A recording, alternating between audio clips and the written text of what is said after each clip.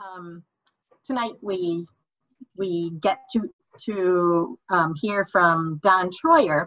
The way groups with Don come into being are usually like this. I get an email and Don will say something like, "I've been musing about this, and I wonder if it would have any value as a Thursday group or a weekend group or something like that at Apple Farm." It's very much the way Helen often gave her groups. Don's a part of the leadership at the farm. He lives next door. He's an MD and he's a Jungian analyst. And tonight he's bringing his thoughts about boundary making as an expression of the Savior archetype. Don. Okay. Well, it's good to be with you. It's like we are sitting around the in the roundhouse around a circle, kind of. So that feels really good. My thoughts tonight that I'm going to share with you come out of Jung's dream analysis seminar. It's a place where Jung was more relaxed and had a dialogue with the participants. So you get the Jung who's more off the cuff and natural and spontaneous and tells jokes. And it's been a wonderful resource for me to see that more natural part of Jung. So I came across a phrase that triggered some thoughts about this subject of the Savior as a maker of boundaries. So I thought I'd expand on that, and that's what I have to share with you tonight. So there are going to be a number of little quotes from the dream analysis, and I'll try to point those out when I share them. So the first quote from the book is, Jung says, "Only fools think that everything can be explained. The true substance of the world is inexplicable." So this great scientific mind who contributed so much still retained this respect for mystery, for the essential mystery of the world.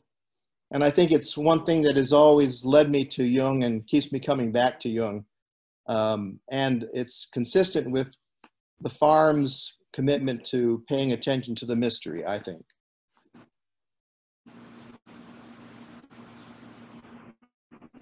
So in this seminar, and on pages 12 and 13, he says these things. He talked about the effect of what images hold one. One can't just see anything, the ugly, for instance, without being punished. The aspect of ugliness builds something ugly in the soul, especially if the germ is there already. At first, we don't recognize it as ourself. St. Augustine wrote, "I thank thee, Lord, that thou didst not make me responsible for my dreams." A saint would have terrible dreams. We are human. Anything can reach us, for we reach from the gods down into hell. Then only when we are horrified and upset and chaotic do we cry out for a Savior, as in the time of Christ. What was staged every day in the arena showed the need for a Savior. It's an interesting fact that in several Gnostic systems, the definition of Savior is the maker of boundary lines, the one that gives us a clear idea of where we begin and where we end. Most people, Jung says, don't know. They are either too small or too big, particularly when they begin to assimilate the images of the unconscious. That is why people prefer a safe persona. This is myself. Otherwise, they don't know who they are. The main fear of the unconscious is that we forget who we are. That's the end of that quote. So in thinking about this idea of the Savior as maker of boundary lines, I first thought of the idea of the Savior. You think of a rescuer, a liberator, one who frees from bondage or enslavement. That's more of a traditional understanding of the Savior. The Christian Savior saves the believer from the alienating hold of sin, leading to spiritual death. and fear of a physical death without hope of rescue from the threat of damnation. A savior who is the maker of boundary lines is less familiar. How, from a psychological point of view, is the archetype of the savior the maker of boundary lines? And what purpose does this serve? And as Jung said, this maker is the one that gives us a clear idea of where we begin and where we end. Some scriptural examples from the Christian tradition of Jesus as boundary breaker were, with the saving effect, were asking the Samaritan woman, an unclean person for a Jew of his time, for a drink of water at the well. Another example is eating grains of wheat on the Sabbath in scandalous defiance of the rules of the Pharisees of that time against any kind of work on the Sabbath. Another example is being a guest and eating at the home of tax collectors who were hated as having sold out to the corrupt Roman and local authorities. Changing water to fine wine and enjoying it at a wedding in defiance of those who would advocate asceticism at all times. And accepting the anointing of his feet with expensive oil in defiance of some of the disciples' moral objections that such wealth should always be given to the poor. And last of all, his furious driving out of the temple of the money changers and sellers with a whip of cords, saying, "You must not turn my Father's house into a market." So no prosperity gospel at work then. So those are some examples of Jesus as boundary breaker, and probably they're very familiar to all of us. Some examples of Jesus as boundary maker: standing his ground and saying no to the 3 temptations to power of the adversary in the desert, leaving the crowds with their endless needs to go off by himself to a secluded place, intervening with the woman being stoned for being taken in adultery as the law of the time dictated, calling out the scribes and Pharisees, calling them whitened tombs for their hypocrisy, and accepting his calling to be the sacrificed one out of love for the Father, and telling Peter to get behind him, Satan, when Peter tried to talk him out of it. So psychologically, Jung is pointing to the importance of a boundary-making savior when the individual is confronted with an experience of the unconscious. The deeper unconscious is an infinity. Our ego, being finite, will always be less than it and can feel threatened and overwhelmed when encountering elements from the unconscious. An analogy that Jung provides in this dream analysis book is that the ego is like a small bay connected to the ocean. They're both of the same watery substance, but they are enormously different in size. The channel between them is an interface, just like the ego self-axis. It might need a breakwater when the ocean is stirred up. A hurricane or tsunami or a rogue wave can come in and really swamp that little bay. And the ocean of the collective unconscious is immense, carrying the experience of the 2-million-year-old person we all carry around within us as collective ancestral memory. Another analogy that Jung offers from the dream analysis book on page 225 is, our dialogue with the conscious, unconscious, has the potential of making a garden out of a jungle. Only men and women make a garden. Nature, never. So one of our functions is to encounter the immensity of things like the ocean and the jungle of the collective unconscious and build things that are manageable for us. A small bay or a pond or a garden. As Jung said, when we are horrified and upset and chaotic, we do cry out for a savior. It is when we are upset either over outer events or inner ones that we do this crying out. as the encounter with the unconscious can feel horrifying, like a defeat for the ego and its presumption of autonomy and control. As he continued to say, Jung, one cannot trust the unconscious absolutely. One can only say this is what the unconscious would naturally choose. It does not mean, when it states a condition, that is necessarily good or advisable. It merely shows things the way they are, important information as to the inclinations of one's nature. So he's asking us to bring our judgment to the process of doing our dream work and our work with our inner selves, and not taking prompts from the unconscious whole hog, of just swallowing them whole. He thinks that's unwise. At the same time, we have to listen to the unconscious. It draws us into relationship. Again, here's a quote from Jung. We cannot endure unconsciousness. For instance, we have psychological symptoms, and we must know what these bewildering things are coming from.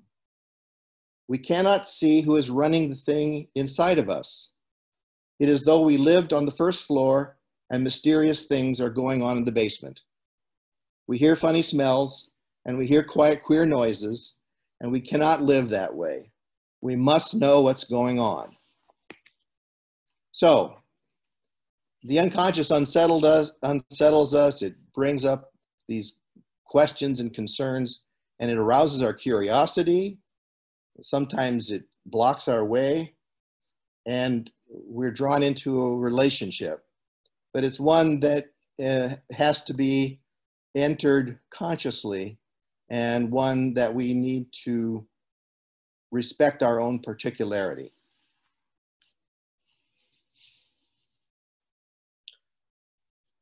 So what are some of these experiences of being horrified and upset and chaotic?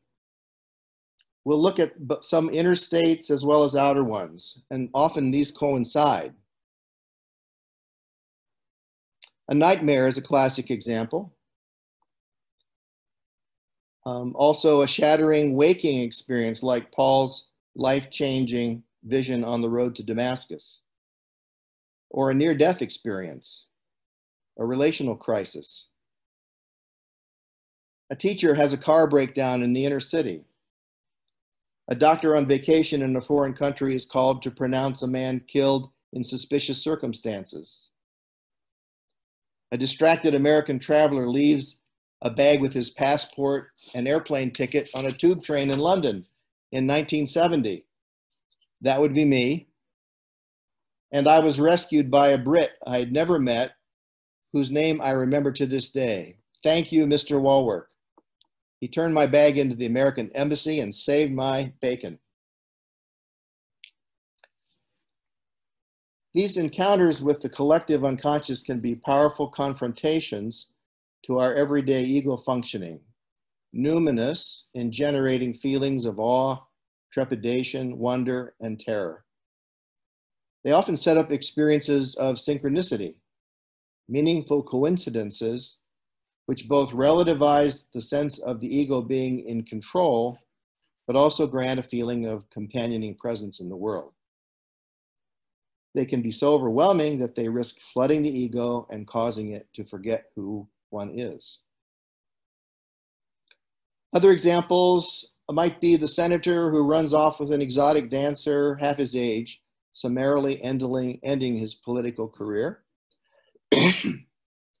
A state office worker who squanders his carefully saved life savings and being overtaken by a passion for gambling. The rejected lover who leaves all to follow a guru to the ashram in India.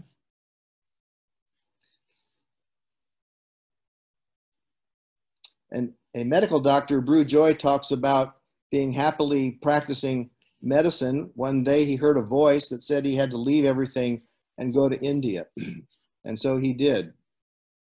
And then there's our familiar story of our Helen Luke being so seized by Jung's work in reading the archetypes of the collective unconscious that she read it throughout an entire night. And this ultimately led to her changing her life leaving England, coming to America, leaving in the process her dying mother, and temporarily leaving her 2 children to establish a new life in California and later 3 Rivers.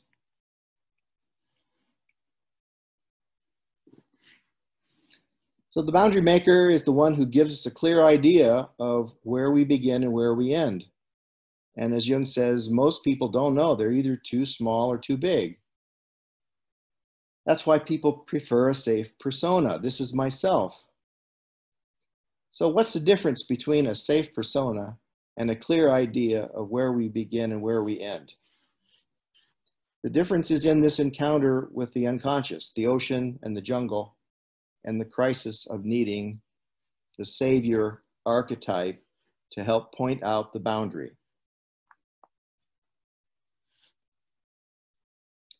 Encounters with the unconscious are a double-edged experience, potentially freeing towards wholeness, but also carrying the risk of danger of forgetting who we are. How is this who formed? Main components of the who are the ego, this point of view we have as our own personal point of consciousness, our persona, which comes from the Latin meaning actor's mask and refers to one's social identity, training, and societal expectations. And how are these boundaries made? Yours versus mine, yes versus no, this far and no more, safe versus non-safe, national, tribal, familial, religious, tradition and history, sacred texts, elders and teachers, moral code, the trenches of adaptation to toilet training, family expectations, and socialization in school and church environments. So while a necessary requirement for functioning in society, these can be limiting if an over-identification with them inhibits individual psychological development. There may be no room for the with the persona, room for shadow contents. The exemplary teacher, politician, nurse, or doctor must always conform to the societal ideal and suppress other aspects of their personality that might contribute to individuation. Jung said this: if people are identical with their crust, they can do nothing but live their biography, and there is nothing immortal about them. They become neurotic and the devil gets at them. So if you're overly identified with your persona, Jung is saying you tend to become neurotic and these devilish elements can get at you.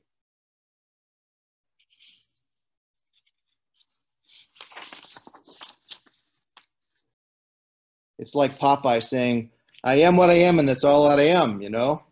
That's all there is. What you see is what you get. No mystery.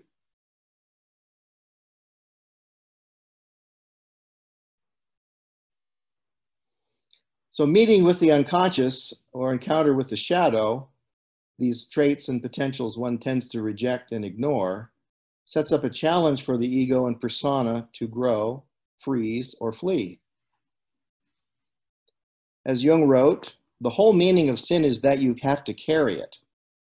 Otherwise, you deny your brother, your shadow, that imperfect being in you that follows after and does everything which you are loath to do. All the things you are too cowardly or too decent to do. So that's one definition of the shadow, carrying all the potentials you're too cowardly or too decent to do.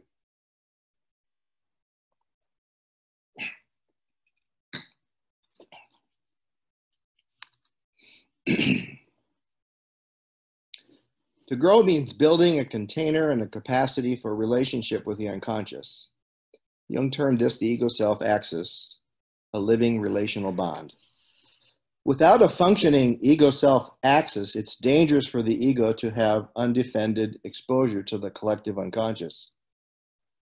The Christian era emerged from the brutalities of the ancient world and set the values of the individual, self-sacrifice, and love in place. Over the centuries, the institutionalization of these ideals led to a distancing from these sources of vital energy and a diminution of the vitality of the collective church experience. It's as if the bay had gotten separated from the ocean and formed an isolated pond and presumed to be all the water in the world. This can leave a lot out and leave the pond especially vulnerable when the storm swamps the isthmus.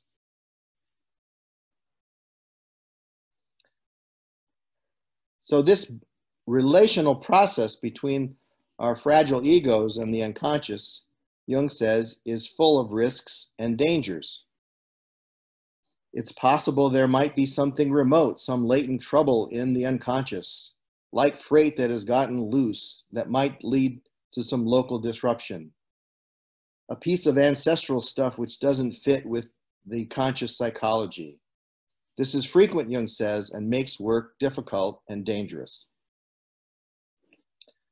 Thus, the need for us as individuals to seek a yoga of our own, to personalize these ideals instituted by the Christian era. And this can be spiritual practice, dream work, psychotherapy, committed community participation, when it includes respect for and knowledge of realm of the spirit, physical discipline, and persistence. The classic symbol of this ego-self relationship is the mandala, an image of symmetry, tension, infinity, and emergence, which is changing and charged. The term mandala comes from the Greek Sanskrit term meaning magic circle. And there are three forms of mandalas: a static design, the magic circle, the mandala dance. Many societies dance their mandalas. And the third one is the mandala in time, the performance through life. This was one I hadn't heard of before reading it in this dream analysis book. So Jung says, one becomes the child of God only by carrying the cross. If the life is lived without neurotic nonsense, it will be seen as an accomplishment of the mandala in time. So if we can free ourselves from some of our neurotic nonsense Jung talks about, our lives can become like this mandala in three-dimensional time. I think it's a wonderful image from just the typical images of the static mandala to see it as an outgrowing of a life well lived. The structure of mandalas is like the human body, with appendages and a center and energetic emanations. The Chinese idea is that the mandala is a symbol for the subtle body. So the mandala is like a visible sign of these subtle energies that inhabit our electromagnetic fields that we don't know too much about, but seem to be a definitely real thing.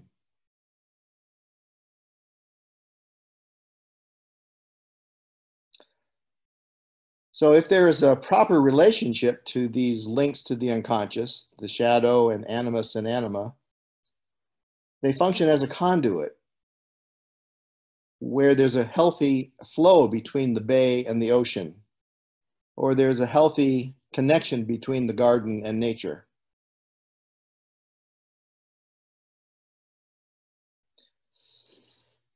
When the shadow has been owned and eaten sufficiently, it functions as an enlivener and a deepener, and less as a tsunami of catastrophic disaster. An everyday example of this is from Marion Woodman's book, Addiction to Perfection, where she talks about her long-running battle of wanting to eat too much chocolate cake. And so she gave the chocolate cake a voice and had it out with the cake, saying, the cake says, you know you want to eat me all. And she says, well, I do, but I'm not going to. So that's a very everyday, simple example of how a living relational process between something that could be very automatic and unconscious is made to be a conscious relationship.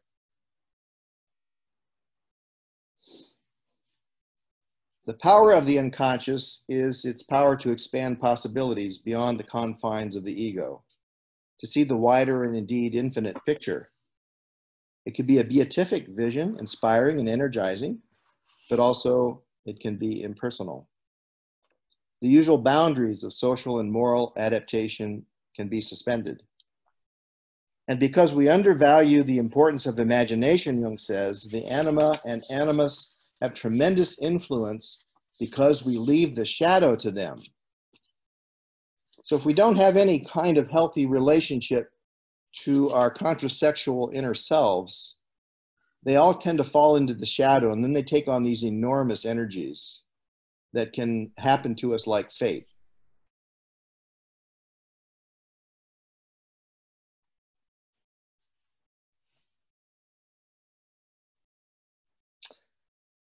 So the root of the terms anima and anima are the same as the ones for animal. They're activated instincts. So their anima and animus are living links to these deep archetypal powers. And they don't seem to care about the horizontal relational effects they have on us too much. They just want to live and breathe. So their energetic systems of compelling energy and being affected by them can be both enlivening and generate immense creativity, but can inundate the ego into forgetting itself. And one can wake up sometime later in a state of bewilderment and confusion, wondering what the heck happened.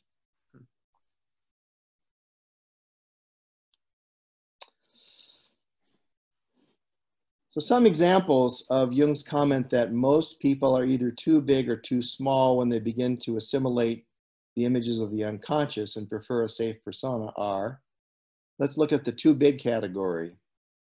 When most people are too big. People like Hitler, for example, who take on these bigger than life projections and empowerments are obvious. In the public sphere, the Kardashians, I think, would qualify as carriers of this kind of projection. A host of actors and performers who have died tragically due to driving too fast, drug overdoses, alcoholism, or suicide are tragic casualties. In my view, our current president carries an immoral, unempathic energy of using whatever means it takes to gain and keep power, and is a master manipulator of image and word to mesmerize and mobilize instinctual levels of fear and hate. He carries the archetype of Mercurius, the shapeshifter, mesmerizing, master deal maker, silky communicator. Yeah. These folks get taken over by their image, role, and press and become inflated. So that's some examples of the too big category. When are people too small? When they get overtaken by a nervous breakdown, perhaps, or workaholism, or submit to a substance abuse addiction, or become a true believer in a fanatical political group. Those would be examples of the too small. So the central point in this insight of the Savior as maker of boundaries, the one who gives us a clear idea of our particularity, is that images have a hold on us, with the ugly ones eventually generating a state of horror that results in us calling out for help. And this energy of the unconscious rises in response to these states of horror and fear, and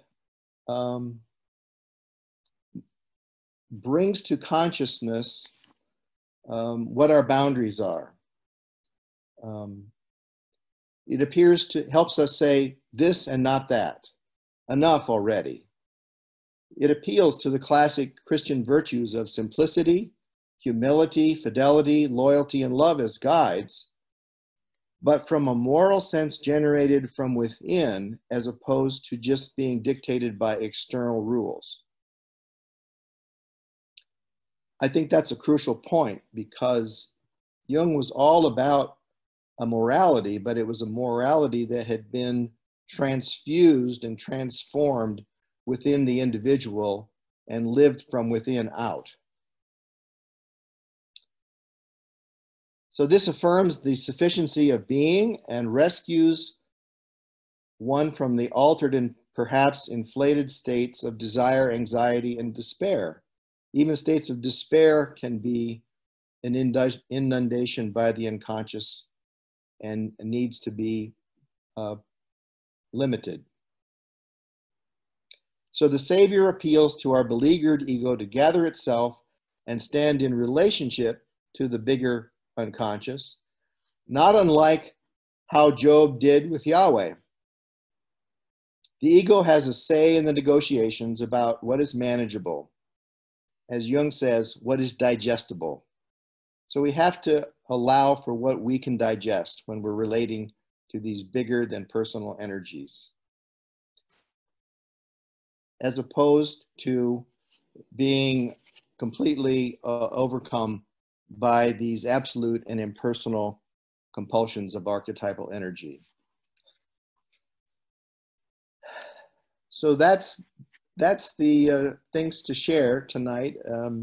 This take on this idea of a savior function that operates within us when we get to places in our life where we really genuinely feel overwhelmed and need some assertion of our rights to our own particularity.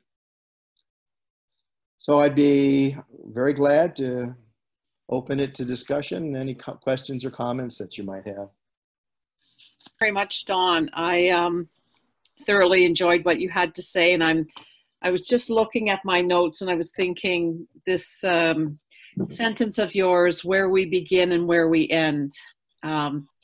This afternoon I spent a good deal of time with palliative staff, and we were speaking of this very thing, not in light of what you said this evening, but where do we begin and where do we end, and particularly where do we end, and given it's COVID, the very strict rules on lots of things.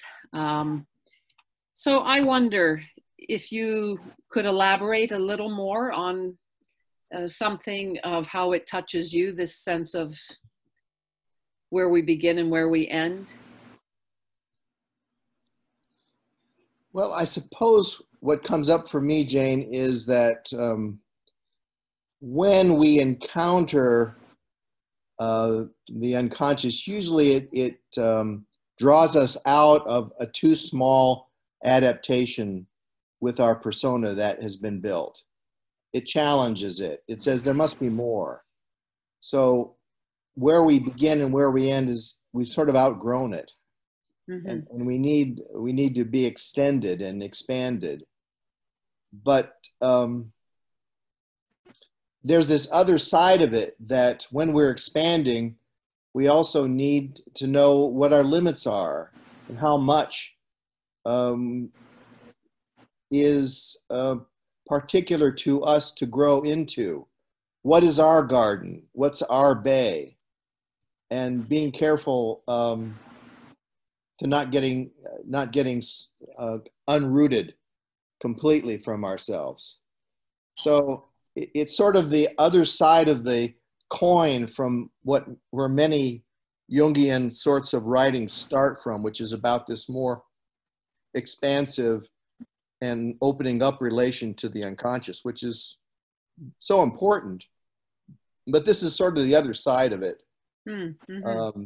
That I think deserves some notice too.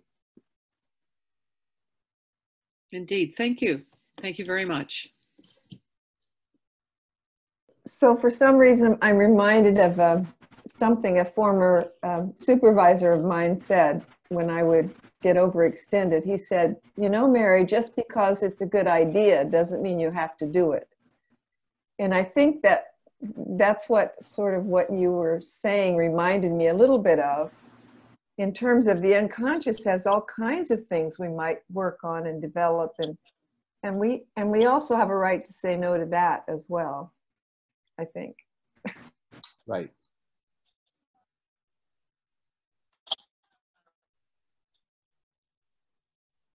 Curious, I find myself thinking of just a very basic piece, and I'm wondering if you can expand on it a little bit more, help me flesh it out.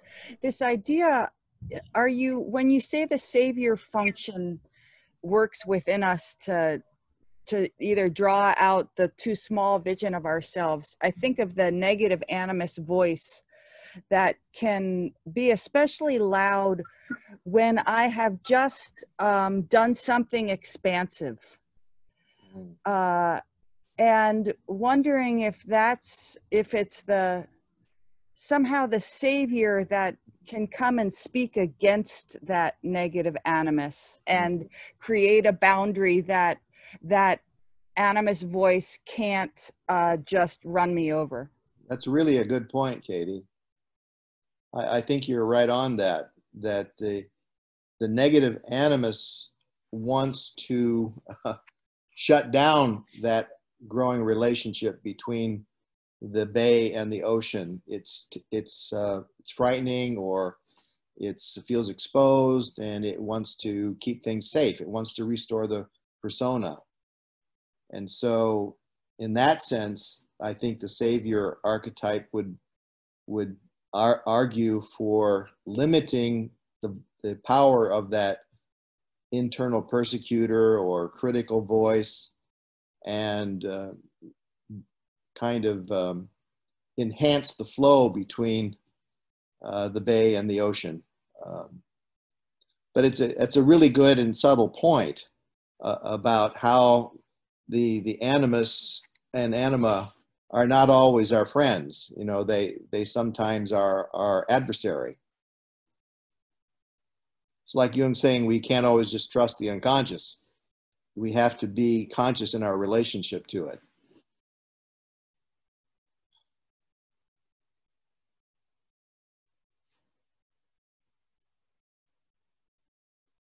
Does that answer your question or address it?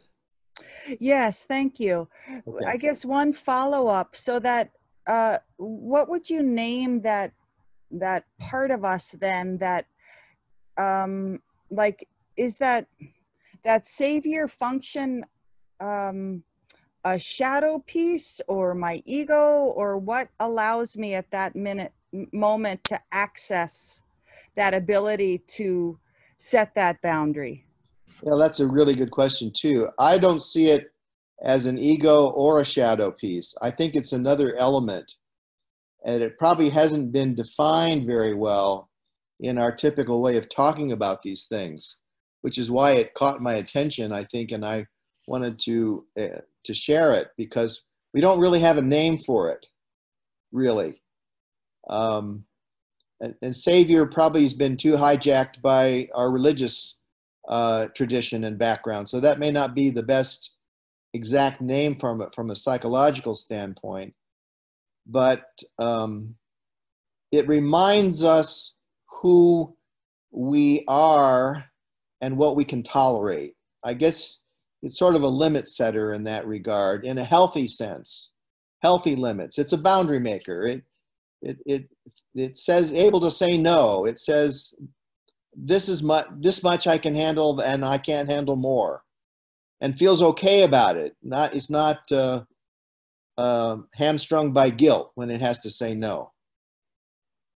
So it's a healthy boundary making function. But we need a better word for it now that you're asking these questions. I'd love to hear anybody's suggestions about that, but we need a better name for this particular archetype.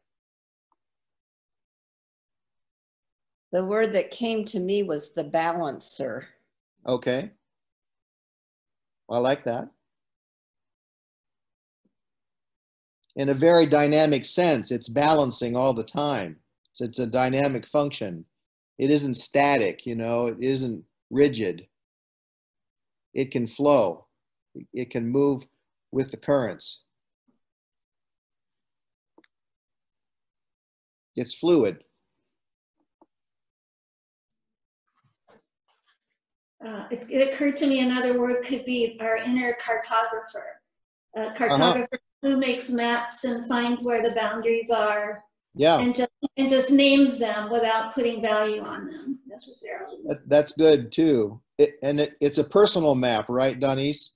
Yep. It's not a universal map. It's not the other person's map. It's not society's map. It's your map. Yeah.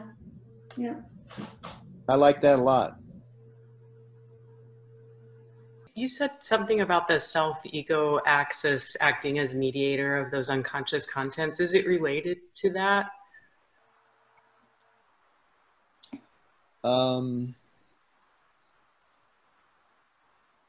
Yes.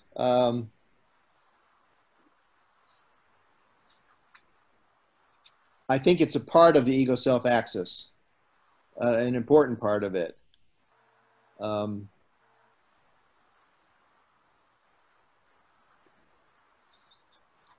Yeah, it's this this fluid boundary between this smaller bay and the big ocean. It's a living and fluid relational dynamic. In some ways, you could think of it as a living being almost. I hadn't thought of it quite in those terms, not as a function, but almost as a person. So I'm thinking out loud here, but I kind of like that too. A guardian angel, maybe, would be a traditional way of seeing it. I like the term guardian angel. That really resonates. So thanks for that piece there, Don.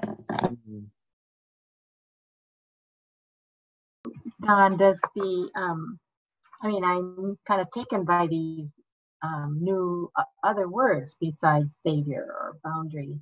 Yeah. Maker and keeper. And, you know, I mean, and I like the inner cartographer, and I like the balancer and the guardian angel.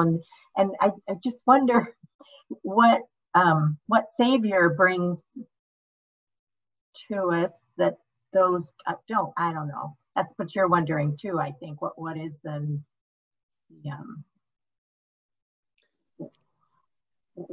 how will the naming impact this? Well, it reminds me, Joanne, that if it's a living symbol, it's going to have a lot of names, all right? It's going to have different holographic manifestations for each person.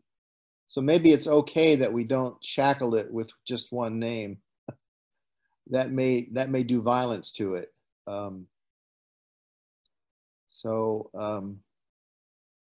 Maybe it's a new archetype we've kind of discovered here tonight. We can call it the apple farm archetype. This is Dawn, and I'm now sharing the room with Tom because my computer. Joanne, when you asked the question, I wonder what savior might add. Some element of transformation is at work for me in the term savior. I think of that transform, what happens in the crucible, what happens in the cross, what happens is not only the suffering, it's not only the boundaries being transgressed, but there's something else that's coming to life. And I wonder if that's part of the power of using such a overwhelming name for it. It does have that kind of association of transforming life. Yeah. Yeah, that's really a good point too, that it's a transformer of energy.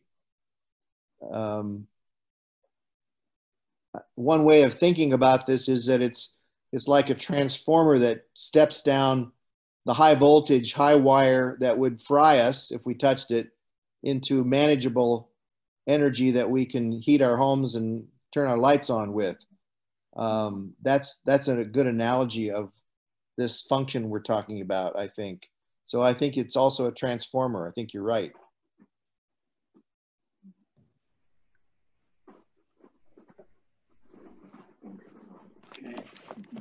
one of the things that comes to my mind is that Savior implies a certain sacrifice, and maybe it's the flow of love between the unconscious and conscious, sort of a moderator of the flow. Yes.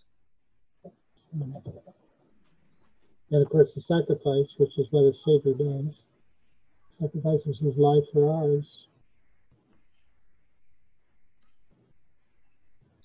Yeah, it's a sacrifice of infinite possibilities into particularities. Yeah. And that inevitably means grieving of paths not taken. That's another whole function of this we haven't really talked about. But one of the transforming works of it is that it requires active grief work all the time.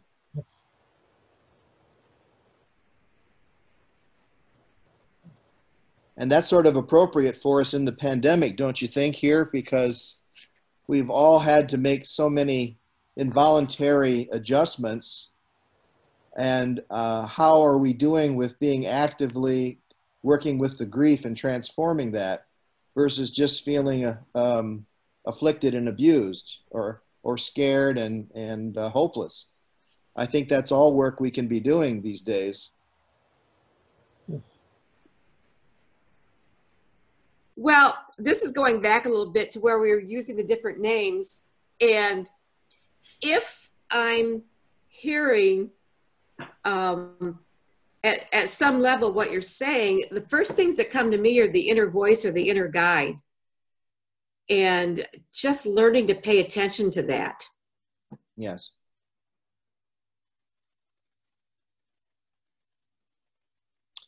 That's right. That's another great function, and the inner voice, the inner guide. And learning how to discern that. Right. Yeah, paying attention and discerning. Sorting that out from the negative anima or animus, for example. Yeah. Or the inner saboteur and the inner persecutors that are always lurking in wait for us.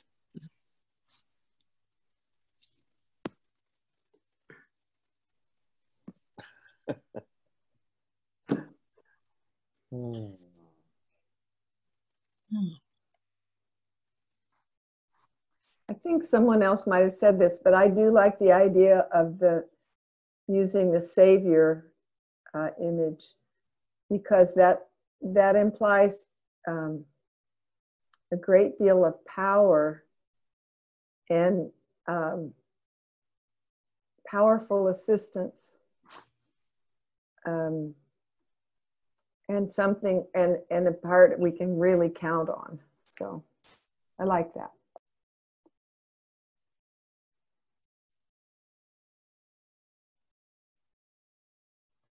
So Don, Lloyd and I would both like to hear you say again what you said just a little bit ago about in the pandemic, and neither of us can bring it back what you said, but we'd like to. Maybe you can't either.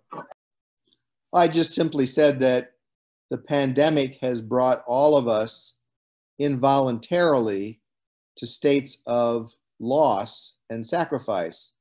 We've been forced to give up many of the things that we assume are ours by right, the things we expect, including our own security of our own safety. So all of that we can either take passively and get absorbed in helplessness and fear and resentment, or we can do some active grief work with that and try to find our own particularity in relation to it. It's coming to terms with it's the acceptance process of grief, where you have to work through denial and anger and bargaining and all that stuff until you get to a point where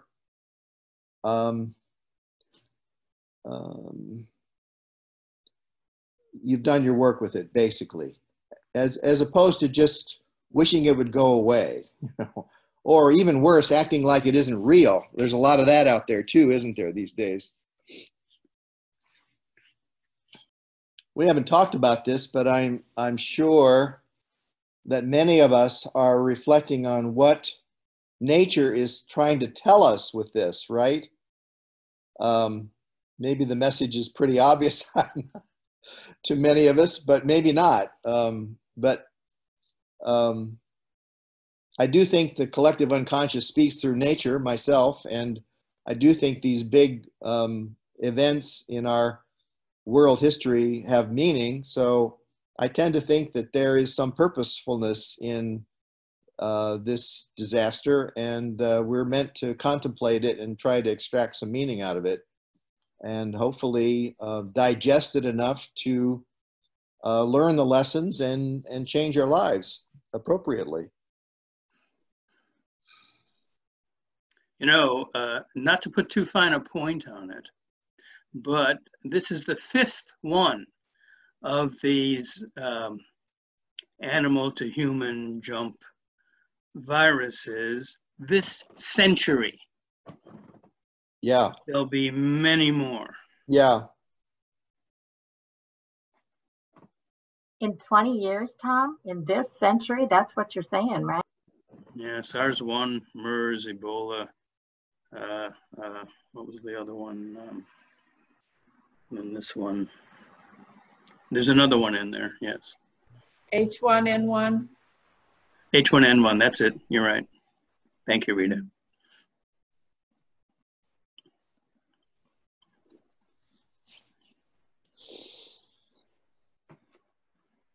And I might add, HIV was one of these too.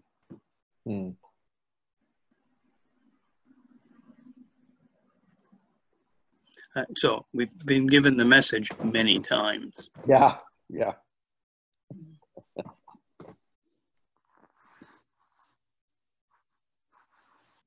I want to remember the devil might get at me every day, Dawn. So, and I look at you and I think how in Canada we've been very firm. We're not letting the Americans in. We're not opening up our borders. We're frightened. Yeah.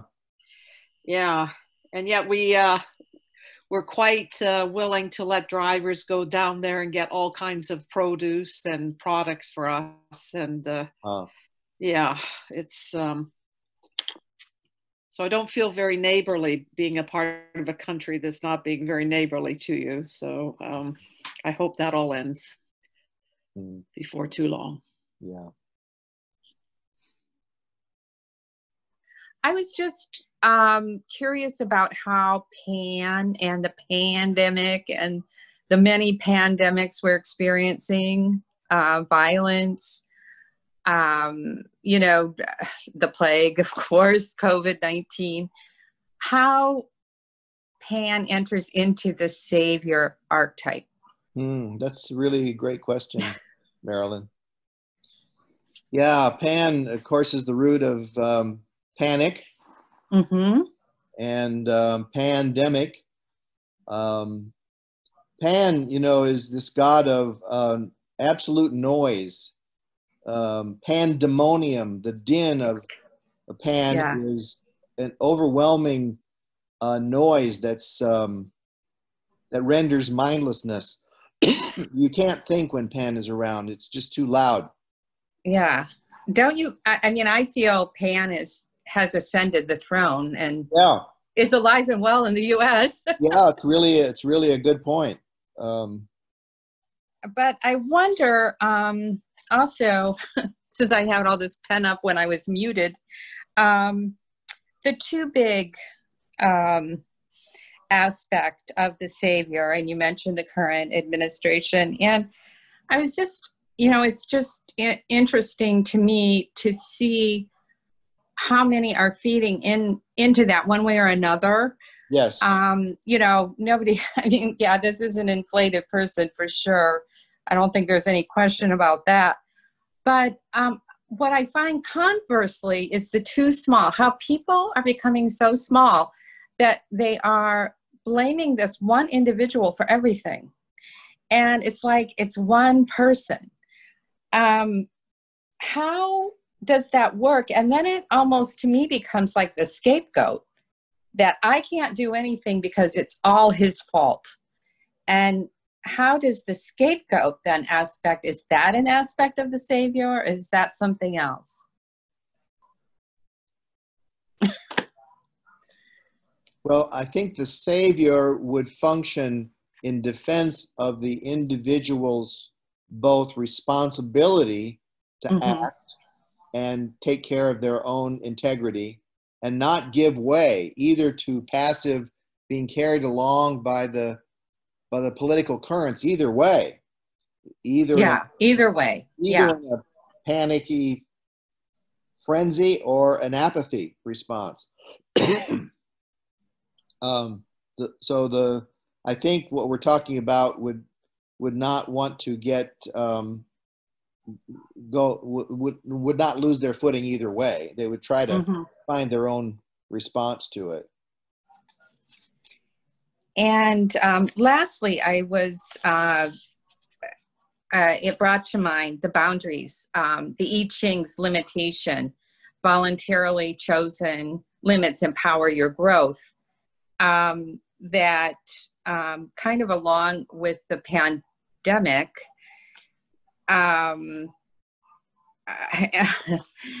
that, you know, just playing with the idea that we've chosen it instead of it being imposed on us, that somehow our actions, and I think to me it gets back to where did this virus originate, and what practices have we as a collective done to kind of almost encourage this kind of epidemic, pandemic.